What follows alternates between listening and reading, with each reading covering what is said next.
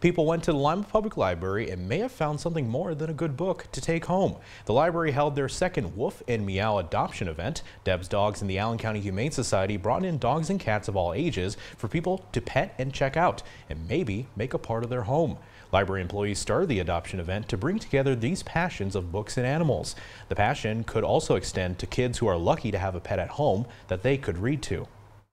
It's a mutually beneficial relationship for both children and dogs. We have had in the past, and I'm sure in the future we'll have, reading to animals, therapy animals, that sort of thing. It's very comforting for children to read to animals. It's an appreciative audience, but a non-judgmental one that's just happy to be there with you, and you don't feel rushed or anything like that. So it's a great exercise for children to read to animals, and of course, animals just love to be loved. So, and I'm sure they appreciate the story too. So.